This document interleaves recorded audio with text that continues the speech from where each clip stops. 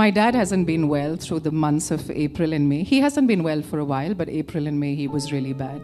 And I flew to Bangalore, where they live. And I took him to the hospital in early June. And they admitted him straight away. They said he had a really bad infection in his lung.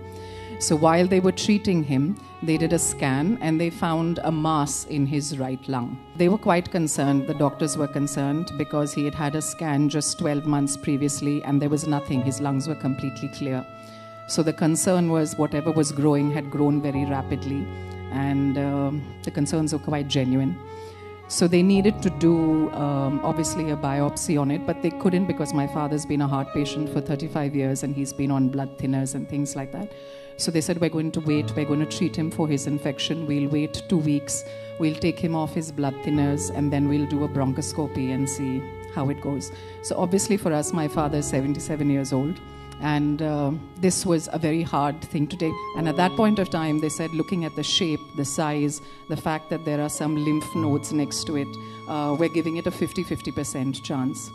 And I called Pastor Shekhar, I called Pastor Lavina, and my mom-in-law, and I said, please pray for us, because I don't want to put my dad at 77 through chemo and radiation and things like that. And when they did the scan before that, they found that there was no change in shape or size. So they said, okay, this looks pretty bad, and we're going to do it.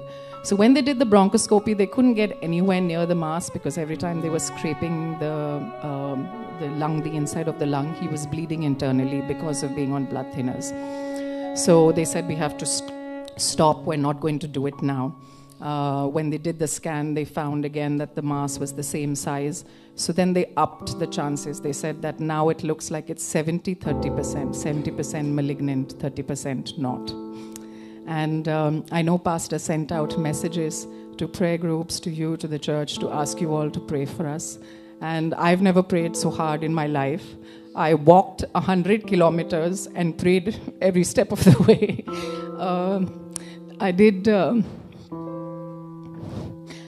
walk to Santiago de Compostela, which is the burial place of St. James. And I meditated on something that Pastor had said here in this church on a Sunday that I had come in.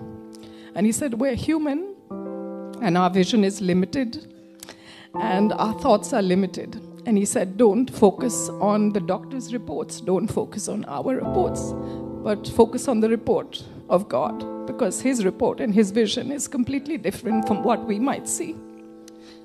And yesterday was Dad's scan, because they had said, since they couldn't do it through the bronchoscopy, they said they would do a scan and then they'd do a guided CT scan biopsy, so they'd put a needle into his lung and then take out some of the mass.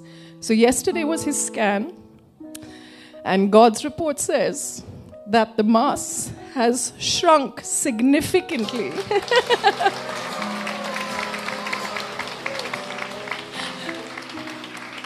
And there's no biopsy needed. They didn't, there was no biopsy needed.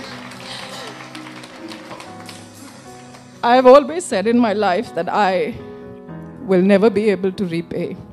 My God is good and He's great. And our blessings in our life are multifold, more than I will ever be able to repay.